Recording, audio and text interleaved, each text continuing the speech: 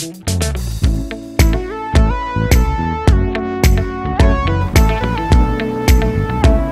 hey there. Well, hi there. Well, hello there, Travel Start. It's Liz from Travel Start here. Thank you so much for stopping by. I know that you could spend your time absolutely anywhere, but that you choose to do it with us just makes my heart happy. So thank you so much for that. As always, don't forget to like, subscribe, share, hit the notification bell, and become part of the Travel Start family. Let's build something amazing together, you guys.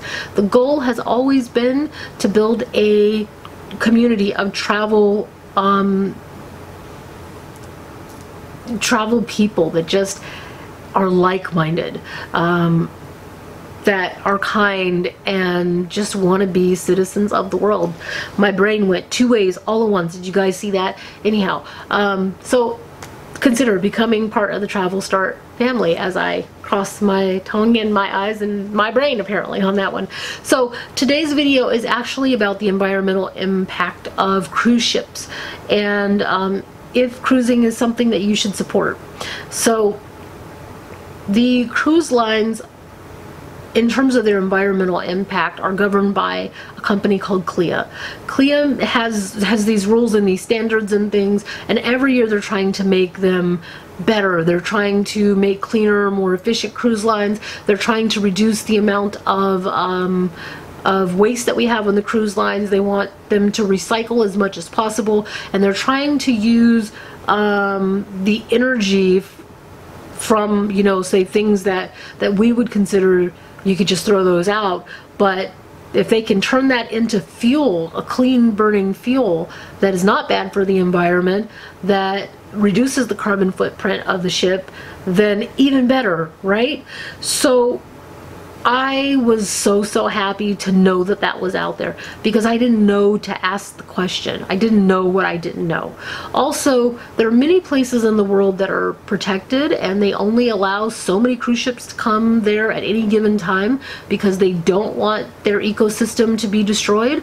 And there are many companies that actually are helping to, say, rebuild the reefs in places where they have sustained heavy damage, and they are working really hard to make sure that, you know, gray water is only offloaded at the appropriate areas, and making sure that the ocean is not dirtier because we have cruise ships out and about on the water. Now, can you run a cruise ship with zero emissions and zero waste? No. They are typically city-sized vessels that are on the ocean, but the goal is to minimize as much of that as absolutely possible. So you have to have that conversation from a very conscientious point, which is there's no way to run a city-size vessel without having recyclables, without having some form of waste, and without having some form of emissions. But isn't it great to know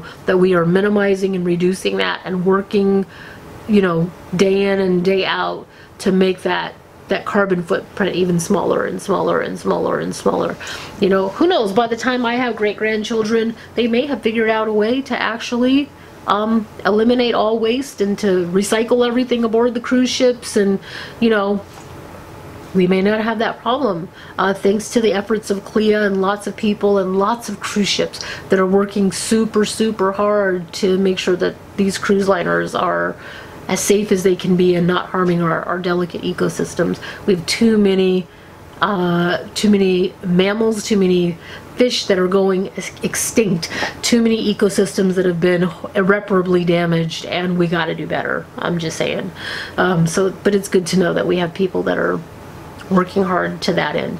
So this was not a long video, but it was worth actually getting the information out there on my channel, because we're all trying to be better citizens of this world. Many cruise lines have gotten rid of plastic straws because they were harming sea life, marine life. One cruise line got rid of the little individual butter packets because of the papers, and you, as a normal person, you think, oh my gosh, it's just like a piece of paper, what's the big deal? But if I'm using 3 of the little butter packets with the paper, and you're on a cruise ship that houses 4,000 people and 2,000 of those people are using 3 of those packets, it adds up. really quickly, right? So they're making steps both small and large to make sure that cruising is sustainable without damaging our ecosystem further. So I'm always happy to know that. It's not the most fun topic, but it's an important one, right? Okay, so that is it.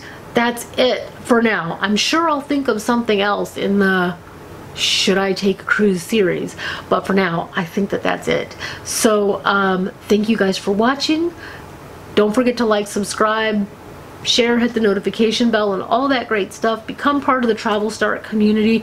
Get social with us. Don't forget to join our mailing list so you can keep up to date on new things that are coming up with Travel Start and new posts and travel inspiration and travel specials and all that good stuff. And I will see you on the very next video, okay? Bye guys. Bye.